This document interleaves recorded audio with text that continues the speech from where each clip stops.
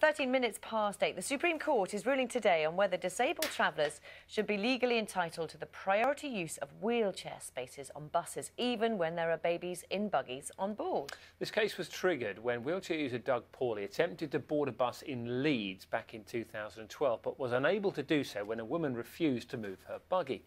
Our disability correspondent Nikki Fox reports. What began as one man trying to catch a bus has turned into a nearly 5-year legal battle in a bid to clarify a grey area when it comes to wheelchair spaces on buses. Thank you. Back in 2012, Doug was unable to catch a bus because the space for wheelchairs was taken by a mum with a pushchair.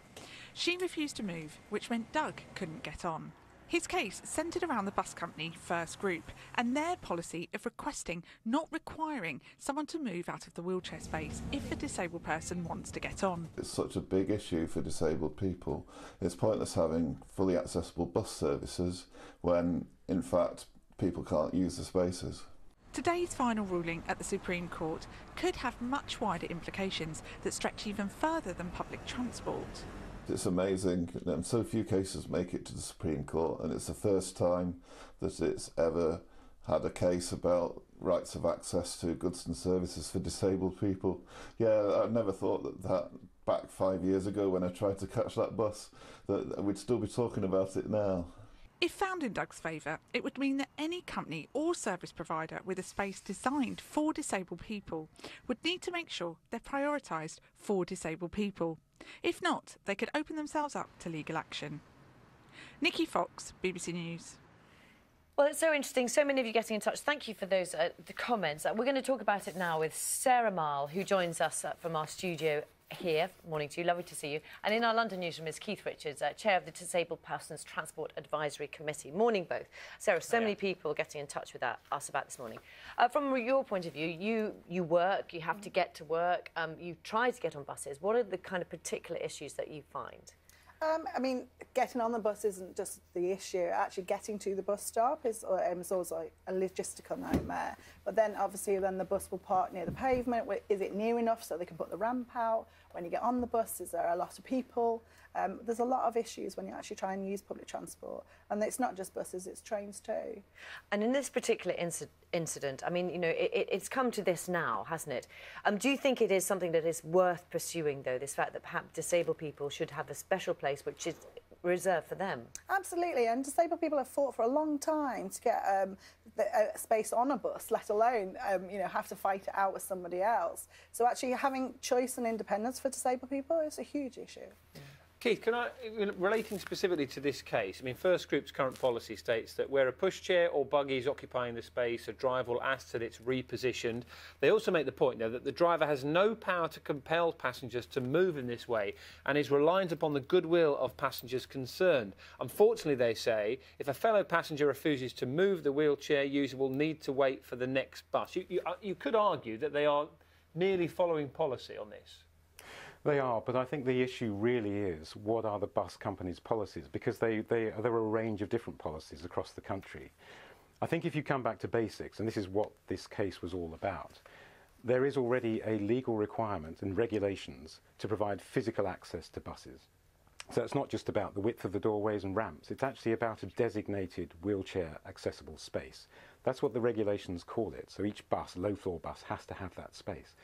If then in practice there becomes a battle between the person for whom that space is designated, the wheelchair user, and everybody else who might want to use it, that includes passengers wanting to stand there on a busy bus, people with luggage, people with children in buggies, it then becomes a very practical battle over the use of that very limited space. But you come back to the basics of the law says that should be a wheelchair designated space.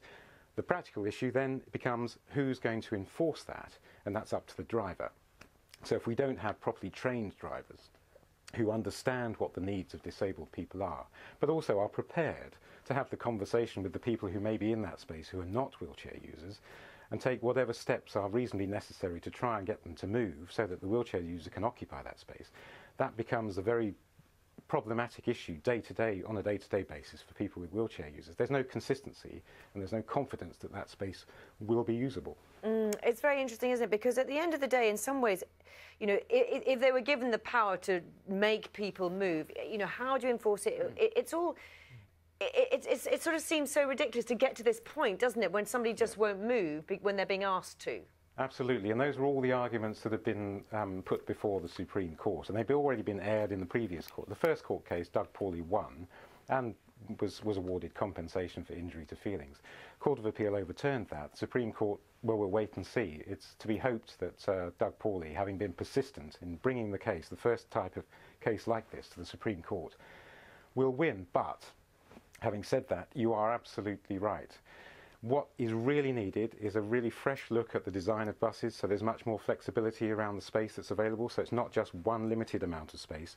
It's the possibility to use other space. It's about properly trained drivers who are prepared to do whatever they need to do to encourage people to move. And it's also making sure that passengers who are occupying that space are fully aware that that space is the only space available to people in wheelchairs. They have no other options, whereas most other passengers do.